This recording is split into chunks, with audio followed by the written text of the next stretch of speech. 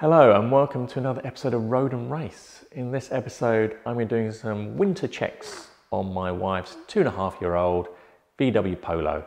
It's the 6th generation one. Now this is a bit of a first for me because this is the new format of the show. In an effort to get more content out, some shows will be heavily produced as before and some like this will be not as heavily produced. So please give me your feedback in the comments on how you think this is going. So here's a list of things I'm going to check on the car. I'm going to check the tyre tread, tyre pressure. I'm going to see if I can rotate the tyres to even up tyre wear. I'm going to check the brake discs, brake pads. I'm going to then go and look at all the fluid levels, so brake fluid, coolant, screen wash and engine oil. We're going to get the car up on the lift, check the underside for any issues. And then finally, I'm going to fit a new air filter.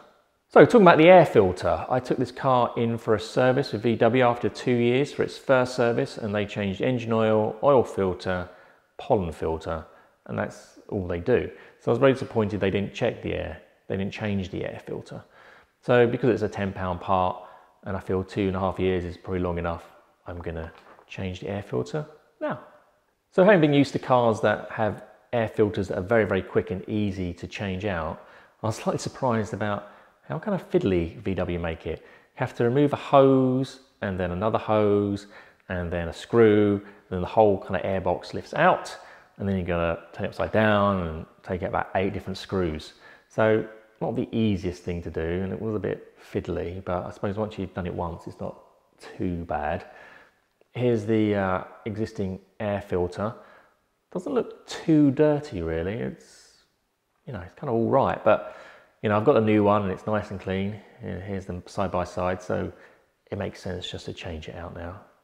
So onto the tyres. These are the Goodyear Efficient Grip tyres that came with the car. I'm not sure how much tread depth they start with, but the fronts had, after 19,000 miles, 4.87 mil left, and the rear's 5.92. Seemed like quite good wear really, considering how many miles she's done. And they're fairly even front to back. VW do allow you to swap the wheels around to even up tyre wear. So I did that. I moved the rear tyres onto the front and the front tyres onto the rear. Whilst we're talking about the tyres, I went and checked the tyre pressure, and as expected, it was a little bit low, probably because these were last pumped up in the summer. Things are colder now, so the pressures have dropped. It should be 2.5 bar at the front, and they were 2.1, so just pumped it up with a compressor. Onto the pads and discs. The discs start off at 22 mil thick, and I measured them and they were down to 21.86 mil.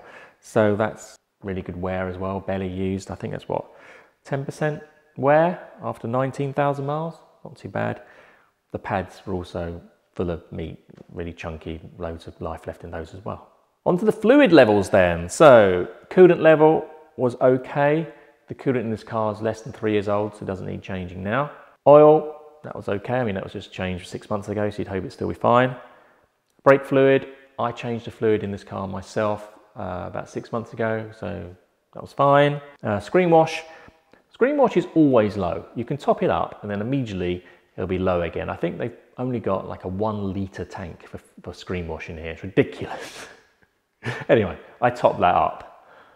Onto the underside of the car. Whilst it was very exciting to get the wife's car up on the lift for the first time, I was kind of underwhelmed at how boring the underside of the car is. It's almost like a modern car, isn't it? It's just all plastic, which is good, isn't it? It's good for rust and maybe a bit of aero, you know, nice smooth aerodynamic surface underneath, but nothing really to report, unfortunately.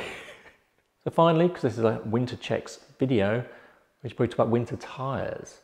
Now, summer tyres are currently fitted to this car, and as I understand it, once the weather gets below 7 degrees centigrade, that's when you'll notice a performance drop off with those summer tyres.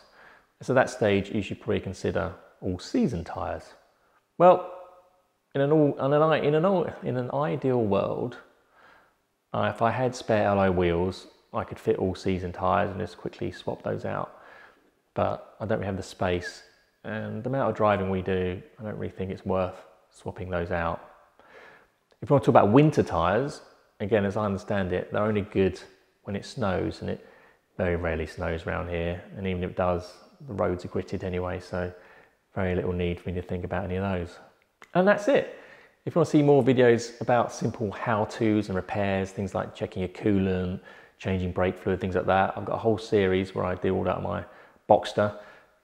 Don't get too worried, even though it's on a Boxster, these are standard principles that affect all cars. So that box up here. And if you want to see me repairing and restoring a BMW 5 Series, an E61 Estate, it's that box there.